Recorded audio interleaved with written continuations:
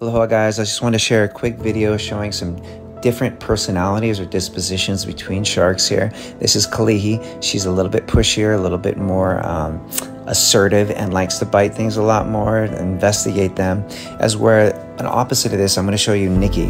She is the biggest, she's a lot more confident, a lot more dominant in the water, but she's going to be a lot more peaceful, very relaxed, very calm in a lot of her approaches. Khalihi come in here and checking me again. Nikki's coming to basically say aloha, and I'm gonna deter her, but it's all gonna be very gentle. The mouth is gonna be closed. She's gonna be really kind of almost sweet in some ways for a tiger shark. But the reason I like to point this out is that I want people to be able to make connections to these animals, see these differences, see that there are not just instinctual animals, and if they can find a little bit of human characteristics, then we want to do more to protect them. As keystone species, we need to keep our oceans ecosystems alive and intact.